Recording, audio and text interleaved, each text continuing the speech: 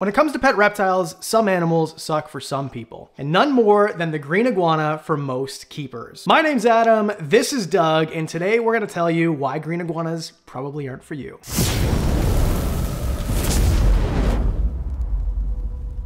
So why do I have a green iguana if I'm telling you not to get green iguanas? Well, Doug was bestowed upon me. And if you've been watching the channel for any length of time, you know that I've never wanted one. I would never choose to get one. This is an animal I'll never get, blah, blah, blah. Well, here we go. I have Doug now. And the reason is, you guys know I have a zookeeper, I have help. It's a different situation than most people, most likely. So I have somebody who works at a reptile store. The reptile store had Doug for as long as I can remember, and he was always in really good health. Doug was rehomed to somebody else, and then I went in one day and Doug was back, looking very emaciated. His tail is basically limp, and he just doesn't look good. Most of his spikes are gone, and in general, he's just not in the best of health. So he needed a good home, and the one who loved him the most, the zookeeper I hired who works at the reptile store, offered to take him in and be my expense. But she'll take care of him a couple times a week. And you know what? I'm glad it happened because I actually really love Doug. But for most people, I would say green iguanas are the most terrible choice of any reptile you can get. And if you know why, you know why. First of all, this is a big animal. This is bigger than my Fiji banded iguana, which is probably my favorite animal. Sorry, Diamond, I didn't mean to offend you, Diamond. Now keep in mind, this is a male green iguana, and although he is, I don't know how old he is, 3 or 4 years old, something like that, he is not full grown, or at least they can get much larger than this. This animal, I would say 3.5 feet from nose to tail, but they can easily get over 5 feet and be over 15 pounds. He's probably 5 pounds. So he's a smaller one, but keep in mind when he was younger, he was stunted because the people that were taking care of him really didn't do that good of a job. So I can hold him and he's usually pretty chill, but we're gonna get to temperament in a second. And that's one of the main reasons I recommend not to have a green iguana. Not to mention if you want something that's just gonna be super chill, although they do exist, it's probably not going to be a green iguana. I might even film the rest of this video with a much better option because we're gonna talk about that. What's a better option for you? And I think that you've been talked into this. If you're, say, a 90s kid like me, and you went into a pet store in the 90s, even one that sold just gerbils and dogs and cats and mice and stuff like that, hamsters, you probably saw green iguanas somewhere in the store too, because they used to be really popular and now they're not. And I think we're doing a great job as a community explaining why and telling people different things to get. So we'll touch on that also. Now, the good news is if you have one already, don't panic. They take up to 5 years to grow, and sometimes the sexual maturity, 3 to 5 years, depends. But I mean, it could be earlier, it could be 18 months. But in terms of growing, it could take 3 years, 4, 5 years, maybe longer if they were stunted and you didn't give them the best care, which is definitely possible because most people don't. It's a very unique species, and although it's really common, most people don't really understand what they're getting themselves into. Now, I'm not gonna put them on my shoulder like I do with Diamond because these claws are no joke. These claws will rip you apart. They're ripping apart my hands, and when I put him on my shoulder, he basically rips apart my neck and my shoulder. So that's the reason I'm not doing that. He's got that big dewlap so that you know he's a boy, and when he really shows it, that means that he's, hey, back off. It's a threat display. It's a display to show, hey, I'm big, I'm powerful, back off. And the females don't really do that, but the males, they definitely do. So obviously when they're big, they need a big cage, and that's the problem. Most people are sent home with a 20-gallon, 40-gallon enclosure, whatever. This is not gonna cut it for a green iguana for more than a few months or maybe a year, because first of all, they're arboreal animals. So obviously you're not gonna have an animal that is arboreal in a terrestrial or lengthwise tank. So these animals need room to climb, and they need a big area to climb, and they're 5 feet long. So they need something bigger than most places will sell. Now, something like Custom Reptile Habitats, for example, they're not sponsoring me or this episode, but they make a great enclosure that is, say, 6 foot wide, or maybe one that's 8 foot wide, 6 foot tall, something like that. That would do great for a guy like Doug. If you're able to keep them outside, highly recommend it, because these animals do really well in natural UVB. And in fact, I will be putting Doug outside in the summer. Filming this, it's March 20th or something. So about a month and a half or 2 months, I can build something and then keep him outside until early or mid-September. Now, speaking of stuff that sucks, I mean, bad habits. Everybody knows it, but you don't have to quit all of your habits. You just have to take bad out of the habits. And thanks to today's sponsor, Fume, you can do just that. Fume is an innovative, award-winning air device. Instead of electronics, Fume uses natural flavors. It's completely natural. And instead of vapor, Fume uses flavored air. And that means no harmful chemicals. When I said all natural, I mean all natural.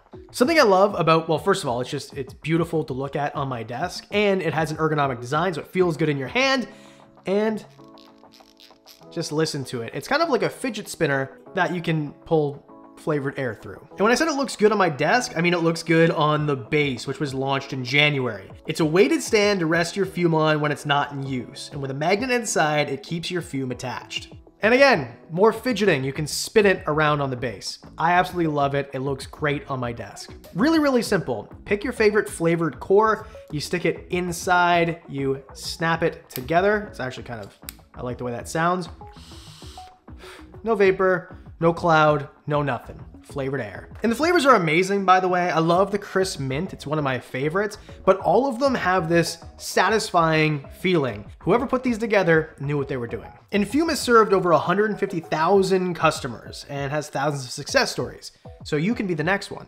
Why not? So join Fume in accelerating humanity's breakup with destructive habits by picking up the Journey Pack today. Head to tryfume.com/Wickens, or you can scan the QR code and use code Wickens to get 10% off when you get the Journey Pack today. That's tryfum.com and use code Wickens to save an additional 10% off your order today. Thanks Fume for sponsoring today's episode. Now let's get back to Doug. Now let's get to the temperament part, because that's the part that is, well, I think overblown sometimes, but also sometimes not. Now he is a pretty chill dude most of the time, especially with females. Now, I don't know if this is a thing, if they can recognize a male from a female, but in my experience, which is very limited, having this animal, I've only had him for 6 months or something, every dude that comes over and tries to hold him, he does a little threat display and then he's chill, but every female, he's just chill right off the bat. So I don't know if they can read humans like dogs can. For example, I've got a dog that doesn't really like dudes that much. Same sort of thing. But either way, people he's cool with, but some of them aren't. And you have to train them to be, because some of these guys will go through what's called a iguana puberty. And then when that happens, which is, I don't know, depends, 18 months to 5 years, up to 7 years sometimes, they just decide that they don't want to be touched. They don't want to be handled. They can feel threatened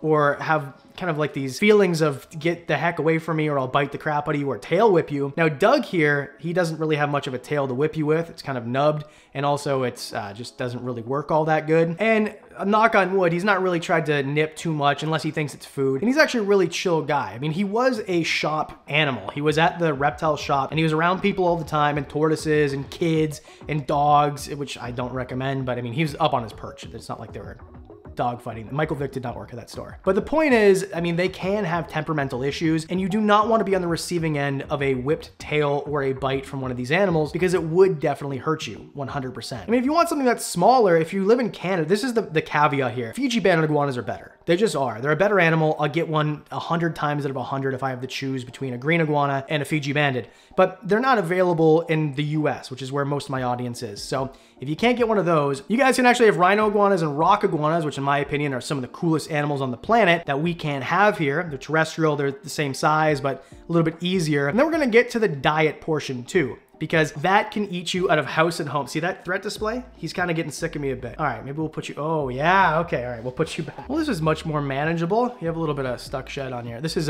Frankie. Frankie is a Fiji banded iguana, and I much prefer handling this animal. Anyway, they actually have the same diet, so we can pick up where we left off. Also notice how he doesn't have the spikes, the same sort of spikes. It's kind of like a saw blade. You're so handsome, Frankie. Anyway, green iguanas, stay on track here, Adam. Green iguanas are going to have a diet that is herbivorous. I think that's a real word, actually. The problem is, if you don't live in a place where you can grow your own food, it can get kind of expensive. Now, I'm not saying that other things like rats and mice for snakes or feeder insects can't get expensive. They definitely can, but it definitely gets expensive to go to the grocery store, especially if you live in a place like Canada, where I live, where inflation, I know it's bad in the US and other places too, but here, the produce aisle, what was it? A heart of lettuce was $7.75. Yes, one heart of lettuce. $7.75. Now, I don't feed them lettuce, of course. I'm gonna feed them things like mustard greens. My favorites are collard greens, Swiss chard, dandelion greens. That's what I normally buy. And actually, tonight we're planting peppers and things like that inside so that they can go in the garden in about 6 weeks or 8 weeks or whenever it is. But that's the problem, is that they can be a little bit of an expense because they are herbivores, but they eat a lot. Now, an animal like this animal is, I don't know, 20% of the size, maybe less, 10% of the size, something like that, is gonna eat a lot less than a green iguana. If you have a 5-foot male green iguana, it is gonna eat like a freaking horse. It's gonna eat daily or every other day. Now, I mean, Matt, the editor of this channel, has a bigger green iguana than me. I'm sure he can testify these are not cheap animals to feed. Now, in order to get around this, you can go to a produce company that sometimes, or a farmer's market, that sometimes at the end of the day or end of every couple days will give things away, or not give them away, but at least kind of wholesale whatever's left that's going to expire. That you can do, or you can just grow your own food, which is what I do in the summer. But unfortunately, I live in Canada and it's a very, very short growing season. Don't bite my ear. See, that diamond was bad. This dude is much worse. Anyway, they're expensive to feed and they eat a lot. Now, the last thing I would say is, okay, if you guys didn't get it already, this Animal Suck series is kind of like a testament to why they're amazing. Because let me tell you, green iguanas are amazing. They're friendly most of the time, although they sometimes aren't. They are big, but they are not so big they're going to maul you or hurt you in a way that a big constrictor or a big monitor could, although they could definitely do a little bit of damage. They have an amazing, fun personality. They're fun to watch. They're fun to watch eat. If you have a garden and can all year round, they're basically almost free. It's just your time. So yes, they're amazing, but I mean, like, let's just continue to go on and make people mad who didn't actually watch the video and say that they suck. Anyway, care requirements. They need UVB, okay? Green iguanas are diurnal animals, and they come from a place that's warm and humid and has lots and lots of sun, and they will be out basking a lot of the time. Now, I've seen these guys in Costa Rica. I've seen them in Florida, which is not where they're supposed to be, by the way. I've seen them in many parts of the world where they're actually supposed to be, and every single time, no matter what, they're almost always in the sun unless it's nighttime. So they need it to be warm, they need it to be humid, they need it, holy cow, you're like moving and grooving today, huh? Just chill, let's just be friends. Let's just chill. I know you just ate, you're basking, you need your pores cleaned a bit, you took a stinky poop, it's all over your tail. And if you don't give them that, well, then that's when you get into issues. If you don't give them UVB, metabolic bone disease of many things, but that's the main thing you're gonna see. If you don't give them the proper humidity, they're gonna have shedding issues. The reason Doug doesn't have many of those spikes on his back and his neck is because it was stuck shed that then had the spikes fall off. So you're gonna have issues there. Sometimes the issue can be stuck shed on the toes or around the eyes, and that's gonna create issues where maybe you lose a toe, maybe your eyes become infected. And if it's not warm enough, then they're gonna fall out of a tree. Like they do, well, okay, your house isn't probably gonna get into the 30s, but the point is you have to keep them at a certain temperature, a certain humidity. And this is with any animal, but it's a big animal, therefore a bigger enclosure, and therefore sometimes harder to facilitate. And it's gonna take up more resources, more time, more money, and more room in your home or your yard if you're lucky. So either way, we're gonna put Frankie back for a second. Just enjoy. Can you just not, like, is this not the most beautiful freaking animal? So there you go. That's why iguanas suck, but kind of not really. But for most of you, they probably do. Let me know, would you ever get one, and how would you do it? How would you keep it? How would you make it not suck for you? As always, please hit the like and subscribe button. Really appreciate it. I can make a care guide if you want. Let me know in the comment section, along with any video ideas you have for next time. Plus, discounts on merch. You guys get one-on-ones with me. All that and more for as little as $1 a month if you want to join the Patreon. Thank you guys. So I just sent out a bunch of foreign currency and stuff. So anyway, keep an eye out if you're a current Patreon. And I do videos twice a week on Mondays and Thursdays. So that means I'll see you in the next one.